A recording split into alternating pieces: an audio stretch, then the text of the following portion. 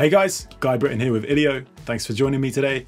In this video, we're going to be looking at how we can get great sounding pop guitars using THU from Overloud. So let's jump in and take a look at what's going on. Today we've got two really simple guitar parts. We've got this picked sort of disco inspired thing going on here.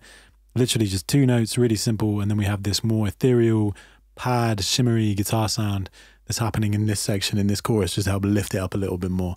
So I'll play you a bit of the track and then we'll dive into exactly what's going on. Flooding like an overdose, tell us what we need to know. A little uncontrollable, eyes closed, ready for the baby. I wonder if we all need saving, 'cause life's got bigger than our daydreams. Maybe we're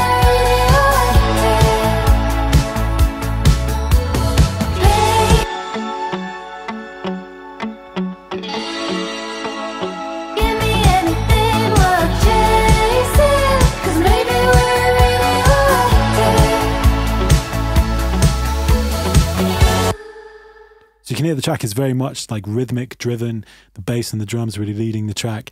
It's quite a disco inspired sort of thing, and the guitars are really there just to help supplement that, complement the arrangement, and really lift the song up in that chorus section. So let's see what we're doing in THU to create this guitar tone. You'll see in this pre-chorus section we have these three guitar tracks. Now this is the same part recorded 3 different times, so it's been triple tracked. We've got guitar pick C, which is the center track, guitar pick left, guitar pick right.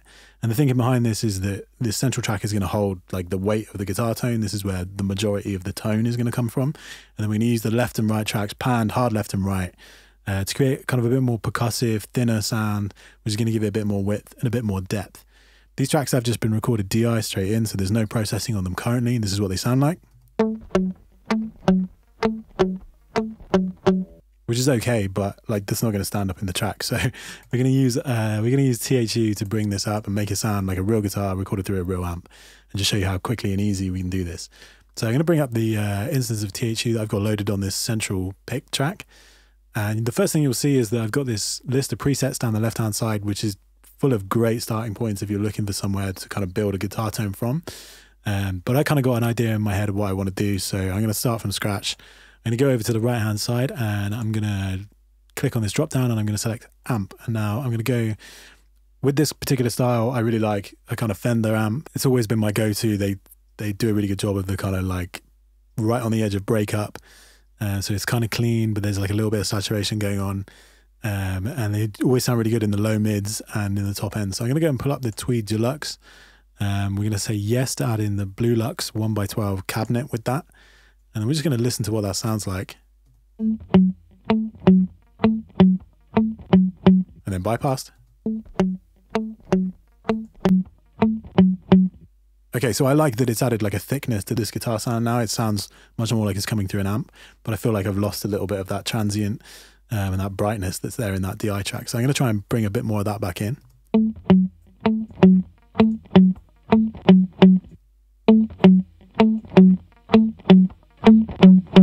We can hear that breakup starting to happen. That feels like a little too much. One thing to be aware of with this kind of Tweed Deluxe style is that the volume control also acts as the overdrive control. So the more we turn the volume up, the more saturation and distortion we're going to get. I still want it to be clean, but I want it to cut through, have a bit of transient. So that sounds good to me. Okay, and then we're going to go over to this cab here, and you'll see currently it's like a small guitar cab with a AKG C414 on. But if we go up here to the settings here, this is going to bring up this cabinet menu. And now what this does is this allows us to have 1 or 2 mics on the cab. But I'm going to keep it really simple on this one. You see we've got this list of different microphones that we could use on the cab. We've got like a UA7, Royal 121, 609, 421. I'm going to go for an SM57. I wanted to cut through, and the SM57 on a guitar amp is great at just giving it a bit more kind of poke in the mix and making it pop out a little bit more accentuated mid-range. So let's hear what that sounds like.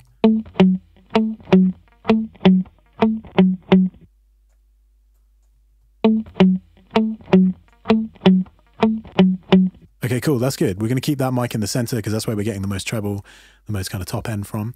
I do want to pull a little bit more of that out, so I'm going to go down to the pedals now. Under equalizer, I'm going to pull up this 7-band EQ, and I'm just going to drop that in front as if it was part of a like regular pedal board. Just going to play around with this and see what we can do.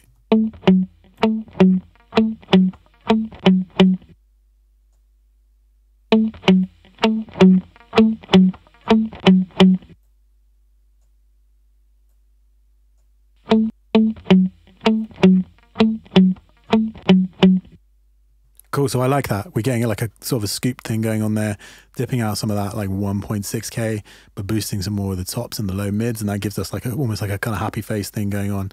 And I like how that scoop sounds was what I had in mind initially. One thing, we are getting a little bit more breakup, I think, where we're pushing some of these frequencies into the amp, so just going to back the volume down. And then let's hear that with the drums just to see what that's sounding like, sort of with a bit more context to the actual track.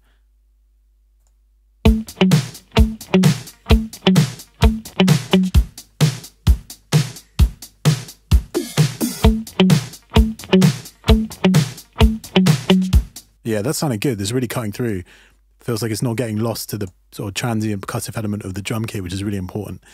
I do feel like it needs a bit more thickness and perhaps a little bit more dimension to it. So what I want to do is I'm going to go and switch this over to a stereo instance of THU, and I'm going to add some chorus to it. So what this is going to do is it's going to make it feel wider. It's going to give it a little bit more depth, a bit more modulation.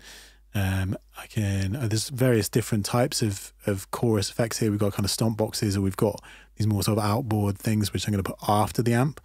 In this case, I'm going to go for the wave chorus because I really like how this sounds. Let's have a listen to that.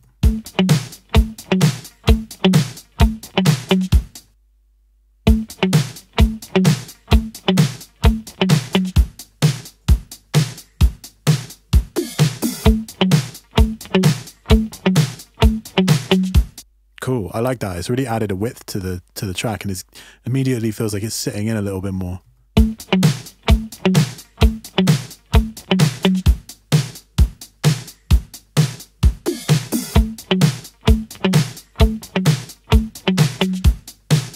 Cool. If I push that modulation too much, then it starts to sound a little bit out of tune. So I'm happy. I already feel like that's really good. I feel like that's a good starting point for this particular guitar track. Let's go ahead and take a look at the other two. So we've got this left and right track. What I'm actually going to do, this is the beauty of using these amp sims, is that I can just literally click and drag. And I don't want it to be exactly the same, but this gives me like a jumping off point, which is going to allow me to build a similar tone so that it still sounds cohesive, but there is some variation.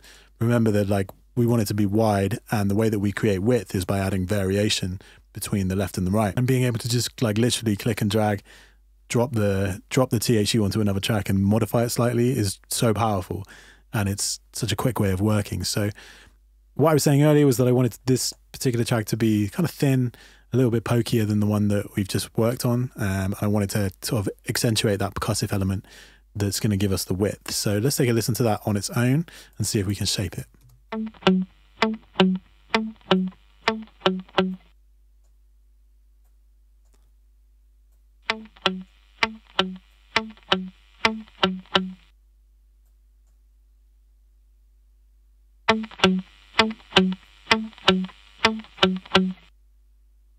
Without it,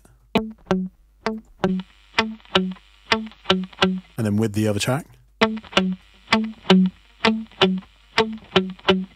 you can hear that's really adding something. If I take that away, cool. But what we are getting now is quite a lot of noise from that guitar. So I'm going to go ahead and go down to noise reduction here and literally just drop in the gate expander and try and get this to just dial away some of that noise.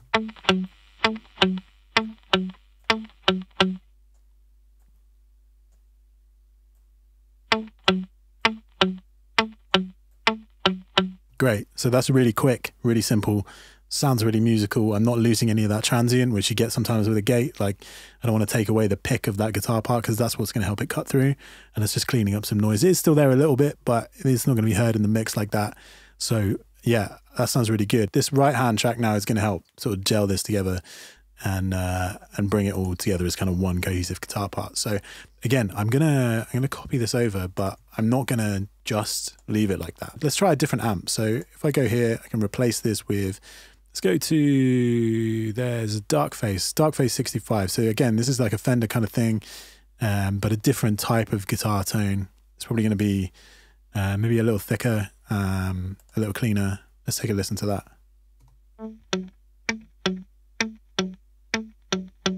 Okay, so already that sounds cleaner.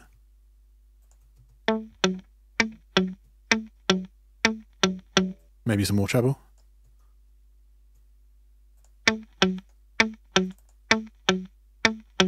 Let's try a different mic. Let's go for the 121.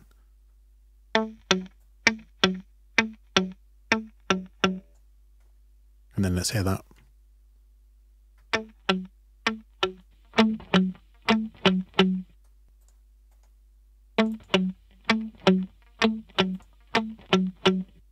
I like that. That sounds good.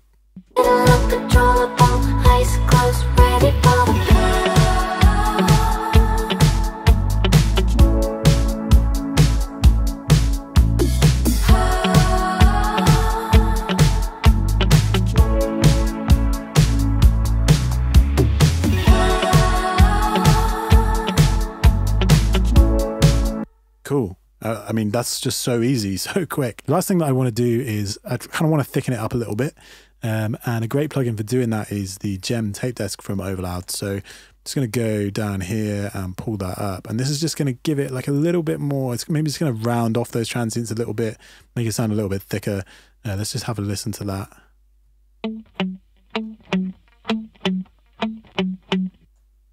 Let's try it at 7.5 IPS.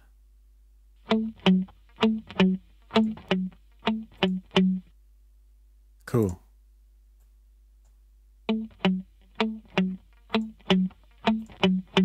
It's just adding some weight, which I really like.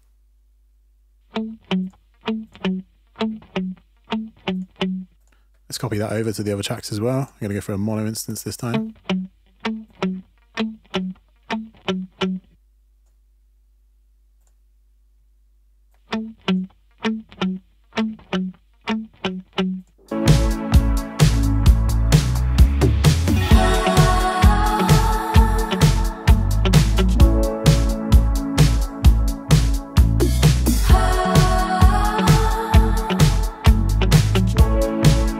The last thing I'm going to do is just add a little bit of room reverb. So I've got this send set up here, and this is just going to give a little bit more life, make it feel kind of a little bit more realistic.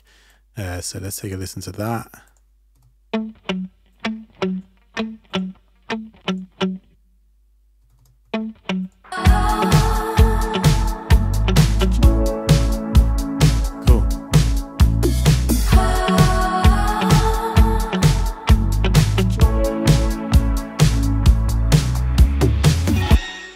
Cool, I'm really happy with that. I mean, that was really easy to do.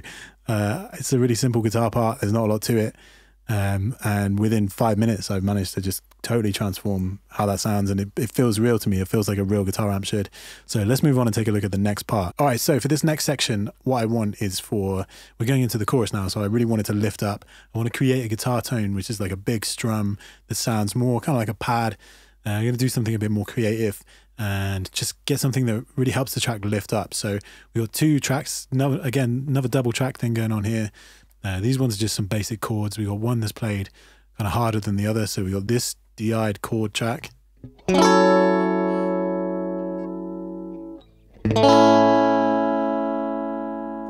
Really simple, 2 very basic chords. And then one played a little more gently. So the thinking is that we're going to have one track which is kind of driven and really sort of energetic and uplifting, and then we have this other shimmer track which essentially almost acts as like a reverb send to create some sort of ethereal movement around the original track. So we're going to start with this first track, and I'm going to put up another instance of THU. This time I'm going to go for a stereo version. And I'm going to close the preset menu like we did before, and then just enlarge that. This time I want to go for a different amp, so I'm going to go for something like a Vox AC30. And we're going to go for the Top 30 UK Bright. I'm going to drag that in with the matching cabinet, and let's take a listen to what that sounds like.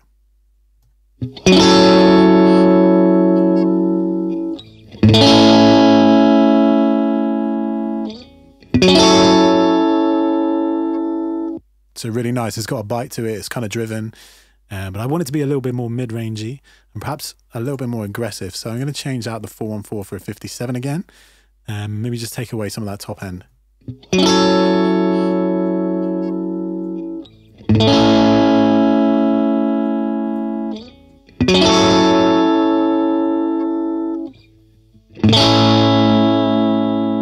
Okay, that's a good start, but I feel like it needs a bit more kind of mid-range push. So I'm going to go ahead and grab another EQ. This time what I'm going to do is I'm going to boost these mid-range frequencies a lot. So it's boosting these mid-range frequencies into the amp. And what that's going to do is distort those mid-range frequencies a bit more. So it almost kind of acts like a multi-band distortion. And take away some low end.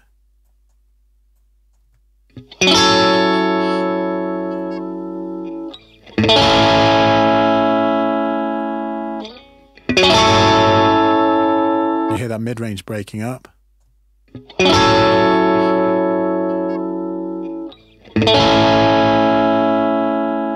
That's nice. Let's hear that in the track.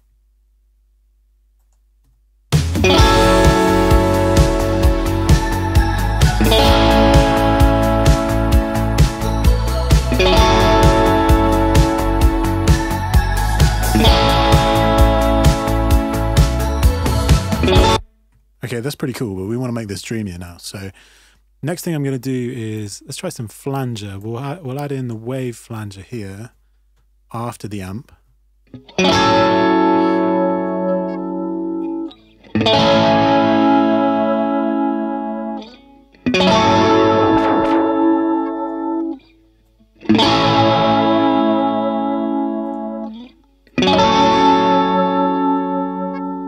That's cool. We can modulate the speed of the modulation. So that kind of gives it a bit more movement, feels like it's moving around a little bit more. That's nice. Let's try maybe some reverb. So we've got a few different reverbs. I really love the spring reverb in this particularly, but in this case, I'm going to go for the hall reverb and see what that sounds like.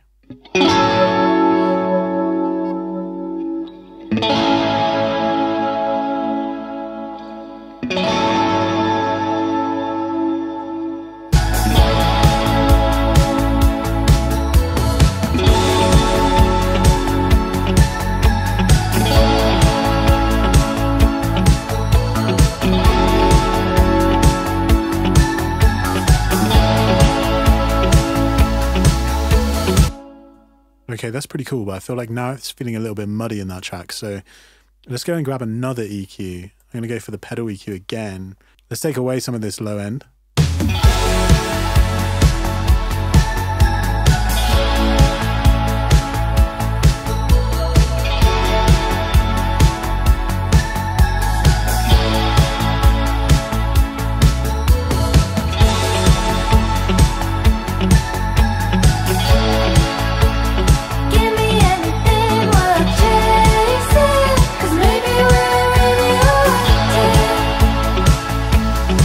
Okay, cool. Yeah, that sounds really good.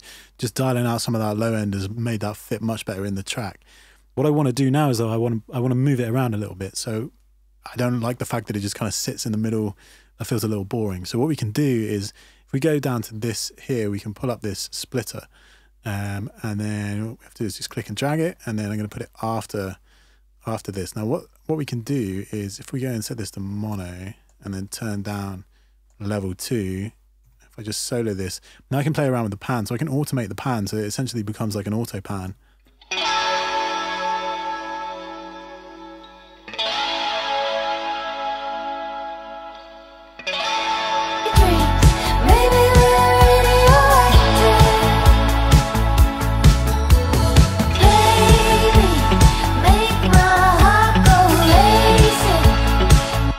And that adds a really nice movement, which is just making it a little bit more interesting. It's not just sat in the middle anymore. It's not a really static kind of guitar.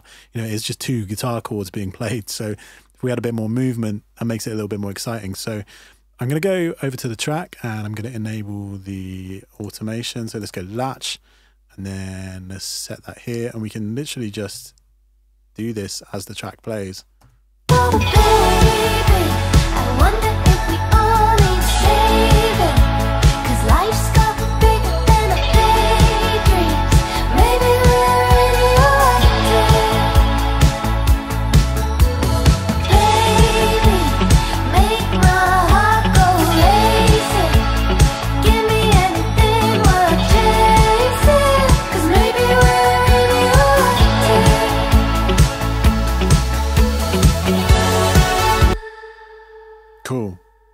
feel like that's adding a lot of movement. Let's just hear that back.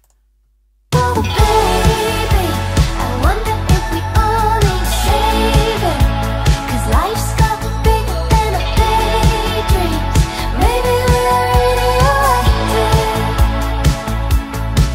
So we started out with this really bland.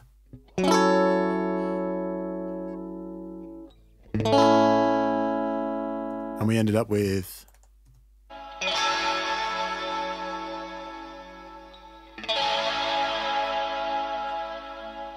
nice, sounds really good. Okay, so for this final guitar part, what I want to do is create like a sort of ethereal, shimmery, reverby sort of thing that's just going to help glue that other guitar part in place even more. Having sort of two chordal parts where one's kind of really strummed that it helps break up, played with a sort of more gentle, sparkly thing, is going to create a really nice texture. And like I said, we can use this as almost like a reverb sense. So I'm going to go ahead and copy over that instance of THU again. But this time I'm going to get rid of a lot of the effects that we've put in. So I'm going to get rid of the splitter. I'm going to get rid of the EQ, just remove that. Remove the flanger and the hall reverb, and we'll just start with the basic amp again. So I want this one to be a little bit cleaner. Let's just hear what that sounds like through the amp on its own.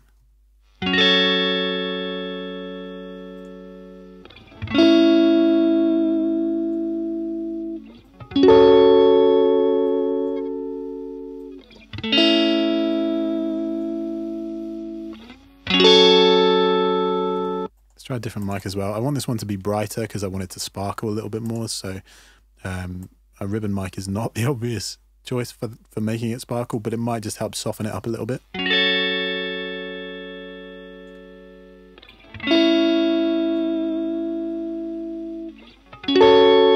I like this feature of being able to move it further or closer to the cabinet to get more or less detail.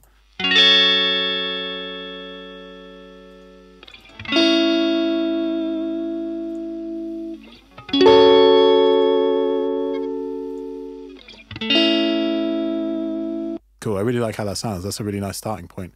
What I want to try now is, let's go to the compressor and just add a compressor in, not there, at the beginning of the chain. And this is going to help give a little bit more sustain to those chords.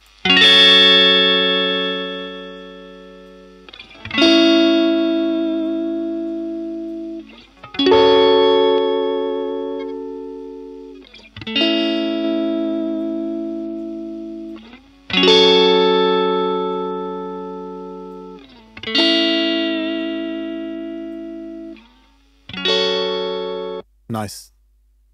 I don't want it to distort too much. I want it to be like quite clean and sparkly.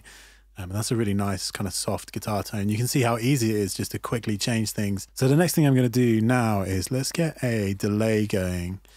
Let's try the shimmer delay. Put that here, and then let's make this like a slapback.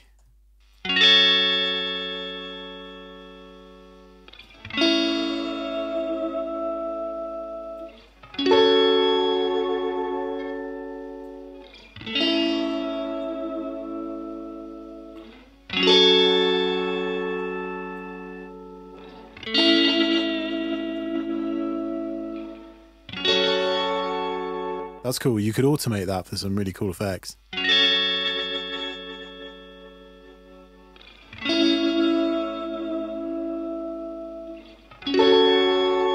In my case, I'm not going to do that just yet.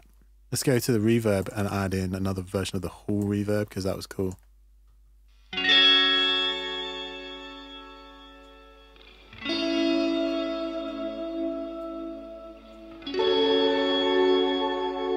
And then let's try some shimmer verb as well.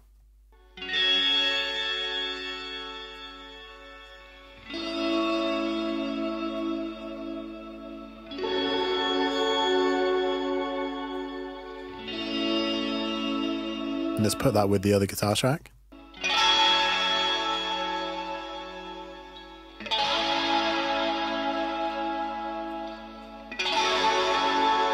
In the mix.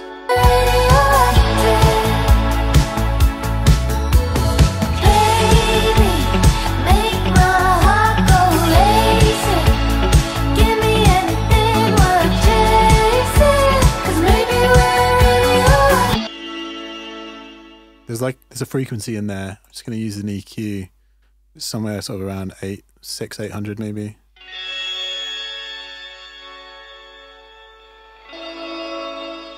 Let's take that out.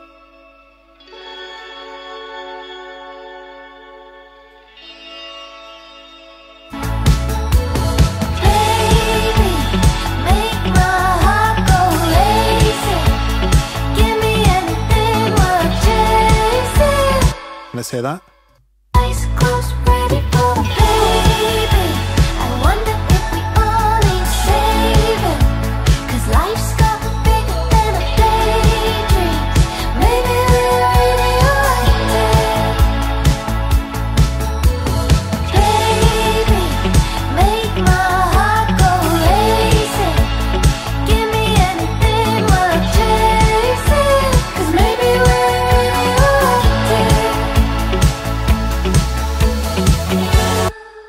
So yeah, you can hear like that shimmer track is doing so much just to help supplement this guitar chord.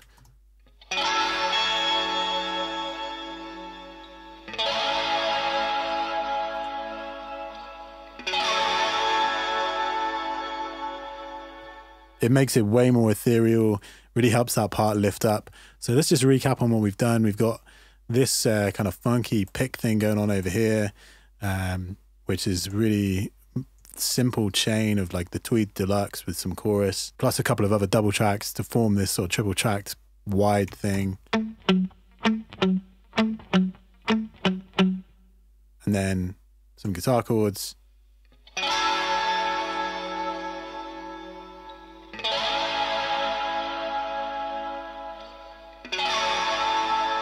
With a shimmer layer on top.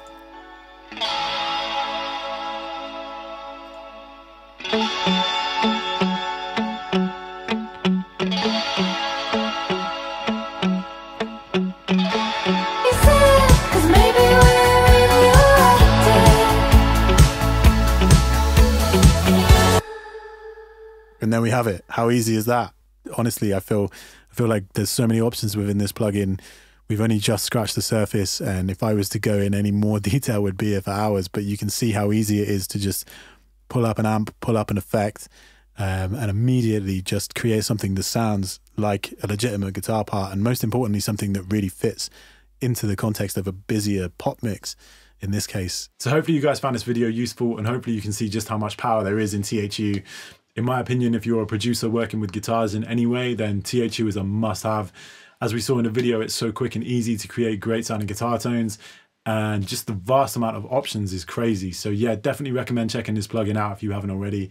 If you like this video, please give it a thumbs up and subscribe, and I'll see you next time.